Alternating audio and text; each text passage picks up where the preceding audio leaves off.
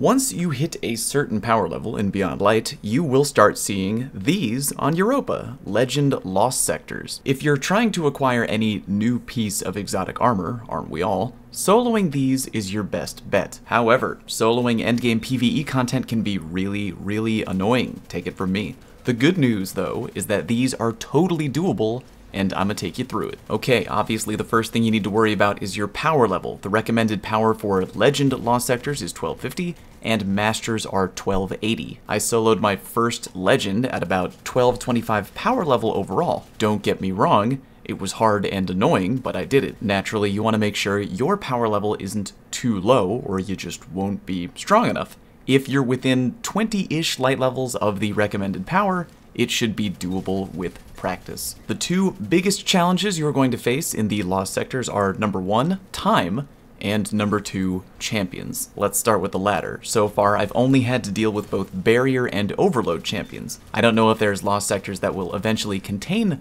unstoppable champions, but those are kind of the least of my worries because unstoppable champions don't regen their health, but barrier and overload champions do. So, how do you deal with those annoying ass goblin champions constantly regenning their health if you're all alone? Here's the trick. Go into your artifact and gaze upon your new salvation, Thermal Overload and Surge Eater. These two armor mods in combination with each other allow you to eternally disrupt overload champions. Thermal Overload allows your solar or stasis grenades to disrupt champions, and Surge Eater immediately recharges your grenade when you disrupt a champion. So, if an overload champion is far away from you, which was the case over in the Concealed Void Lost Sector over here, you can stand far away and repeatedly throw well-timed nades over and over for an eternal disruption chain. Easy. For today's Legend Lost Sector, Perdition, the champions are far more frequently up in your grill, so even though Surge Eater and Thermal Overload is a hot combo, I might actually recommend this instead. Thermal Overload and Spoils of War. Defeating a champion by using a finisher spawns heavy ammo. In the Perdition Lost Sector, I found that literally every champion I killed was from point blank with a finisher, so I went with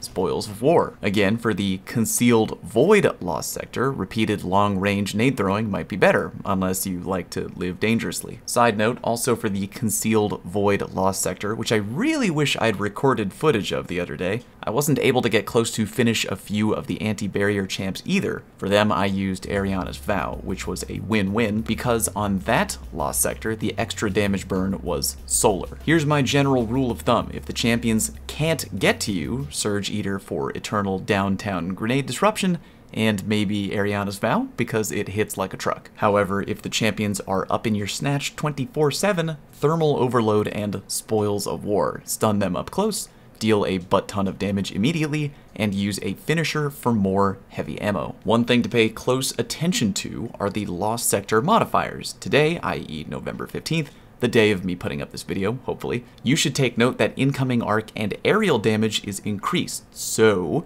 you should try to stay on the ground if you're being shot, even though sometimes we all forget because we are human. And most importantly, each Lost Sector has an extra damage burn. Forlorn Miasma, I'm sure I'm pronouncing that perfectly, means void damage hits harder against you, but also from you. With that in mind, I want to make sure that at least one option I have is a void weapon, that way I can hit enemies harder. Also with match game, which is extremely annoying, you gotta make sure all shield options in each Lost Sector are covered. So far, I've only encountered 2 out of 3 possible elemental shields per each Lost Sector. In Perdition, those 2 are Arc and Void. Therefore, I was sure to bring 1 Arc and 1 Void option. I've got anti-barrier rounds on my Gauntlet armor to deal with the anti-barrier champions, and my Overload grenades from the Artifact perk for the annoying Overload champions. And there you go.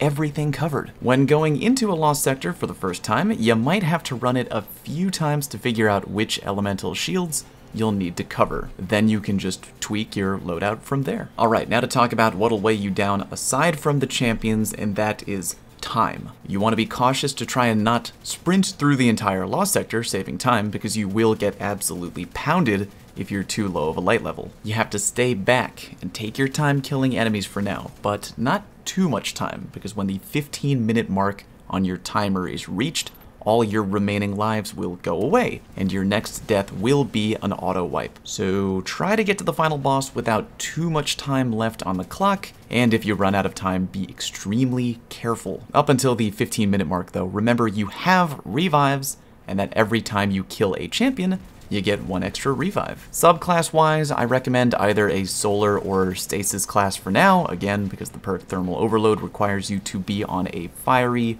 or icy class. As to which class, I'm gonna recommend something with a roaming super. Why that over a defensive super like Well of Radiance? There were times I really appreciated the extra damage output from my Dawnblade. Use whatever works for you. And that's pretty much it. Oh, final thing. Remember that exotic drops aren't guaranteed if you beat a Lost Sector solo. I know, that's probably really lame to hear. You may have to run a Lost Sector 3 or 4 times before getting a drop. Don't worry, you'll get it in time, and each time you beat a Lost Sector, you'll be more knowledged and more experienced. Alright, I'm gonna let one of my full runs play out. This is one of my earlier runs, i.e. it's not very clean and I die a bunch, but that's kind of the point, that even if you don't play perfectly, even if you're not a cracked PvE player, you can still get this hard Lost Sector done. Good luck, may RNG be with you on your exotic drop, subscribe to my channel for more guides, and I will see you next time.